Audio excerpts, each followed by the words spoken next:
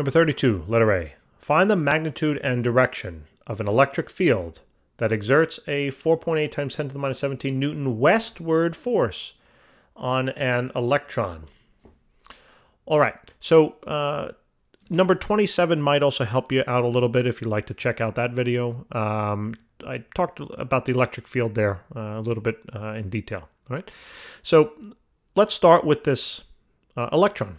So this point will represent the electron. It's negative. Why don't we plug it on up on the top? It's negative what? Now, what's the charge of an electron? You got to memorize this. It's going to be negative 1.6 times 10 to the minus 19 coulombs. Actually, you might not have to memorize it. I see a lot of students now, professors are allowing them to have like a little cheat sheet, which is great. I was traumatized, so I didn't have that. Anyway, so we now know that there is a westward force on this electron. Westward, right? So there is a force pointing in this direction. Okay. So there's a force here. Now, there's a force. Why is there a force? Well, something is pulling this electron, right? Something's pulling it, or something's pushing it. We can think about it either way. If I'm talking about it over here, right, I'm going to draw a little bar. And this is where number 27 might help. What charge should I make this bar to provide a pulling force on the electron, on the negative electron? I would make this positive, wouldn't I? Right? That provides a quote-unquote pulling force. Well, now what happens if I place another bar on this side? What charge should I make this bar now to provide a pushing force maybe to the left? Well, if this is a electron, and I know opposites repel, excuse me. I'm losing my mind. Opposites attract. Likes repel. So if I know that likes repel, then I'm going to make that negative. Okay? Now, this is the key. I now can draw in the electric field. Okay? If I have some region that's positive on the left and some region that's negative on the right, how does the electric field lines point? Remember, they always point from positive to negative. Always. And guess what we just found? We just found the direction then of the magnetic field. Why is it the magnetic field? It's not. I'm just trying to confuse you to the nth degree in this video. All right? It's the electric field. I think I need more sleep. So, the electric field is going to be equal to something. We don't know what it is, but we do know the direction. So what's the direction? East. All right? Now, how do we find the magnitude? Well, anytime now I start thinking about magnitude, I just start thinking about calculations, formulas, right? We're told the force value. They said it's 4.8 times 10 to the minus 17 newtons.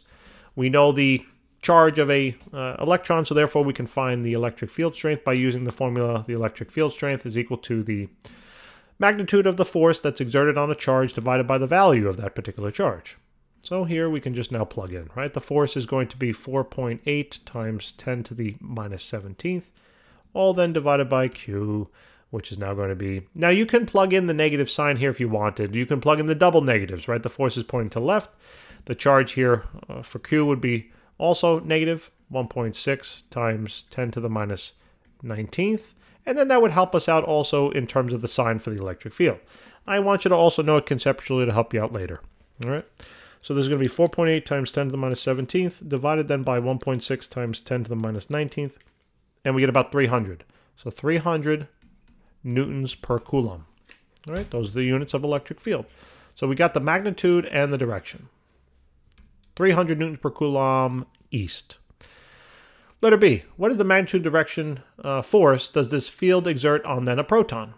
So now we got to talk about, so now we're keeping the field constant, but now we're going to change, instead of this being an electron, I'm going to change it to a proton. So why don't I just put in another dot, make this thing positive. What's the direction of the force now? If this is negative, if that's positive on the left and negative on the right, and this thing is positive, what's the direction of the force? It's going to be pushed away from the like charge, right? Same charge, and pulled towards the opposite charge. So we know the force is now pointing in the exact opposite direction. And how do we find it? Well, again, we're going to use the same formula.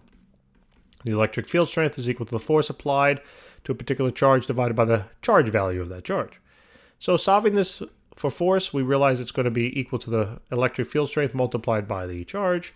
And then we can now just plug in, right? So this is 300 newtons per coulomb, pointing to the right, so we can label it as a positive value.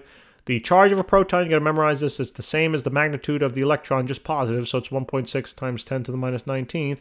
And all we now need to do is just basically plug that on into the calculator. So that's going to be 300 multiplied by 1.6 times 10 to the minus 19th. And we get about 4.8. So 4.8 times 10 to the minus 17th newtons.